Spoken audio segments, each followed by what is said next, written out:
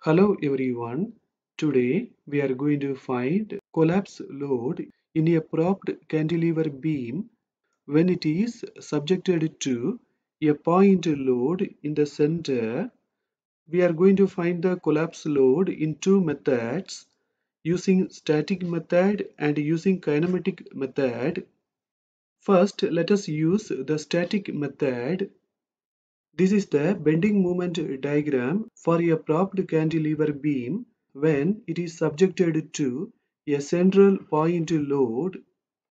In this bending moment diagram, there are two parts. This is the end moment diagram. Using the end moment in the point A, we have to make this diagram. This is the free movement diagram.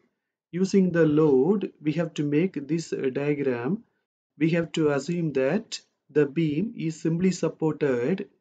We know that in the simply supported beam, if the point load is acting in the center, the formula for the bending moment is WL upon 4. When we combine the end moment diagram and the free movement diagram, we will get the bending moment diagram. During the collapse in the fixed end and under the point load, plastic movement will be developed. Now we have to find this height at the distance of L. The height is MB. So for L, the height is MB, but we need the height at the distance of L upon 2. So we have to multiply L upon 2 with MB upon L. We can eliminate L. Finally, we are getting this height, which is equal to MB upon 2. The total height, MB plus MB upon 2, should be equal to WCL upon 4. Here we can take LCM. We will get this 2MB plus MB. We will get 3MB. 2 2s are 4. We can take 2 and L on the right side. Finally, for the collapse load, we are getting 6 MB upon L. Also, the formula for the plastic movement is WCL upon 6. Now, let us use kinematic method. Let us assume that due to the point load, there is virtual displacement delta. Let us keep this angle as theta 1 and this angle as theta 2. So this angle should be theta 1 plus theta 2. Now let us take the left triangle. In this triangle, tan theta 1 is equal to delta upon L upon 2.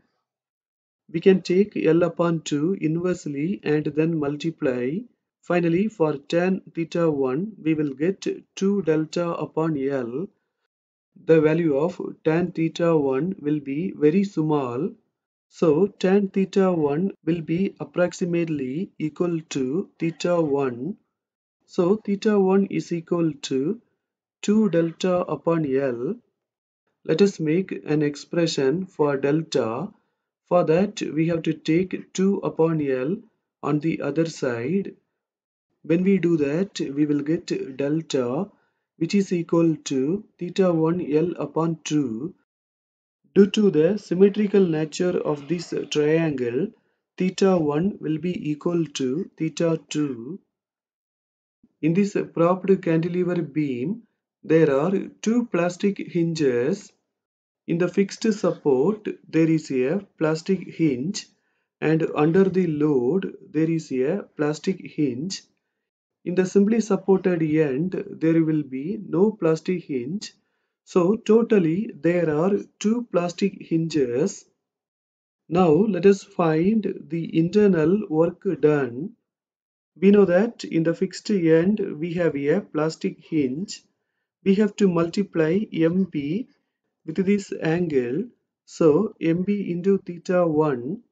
Also we have a plastic hinge under the load. Here also we have to multiply MB with this angle. So MB into theta 1 plus theta 2, we have to add both of these. We know that theta 1 is equal to theta 2. So for theta 2, we can apply theta 1. After adding these, we are getting 3 MB theta 1.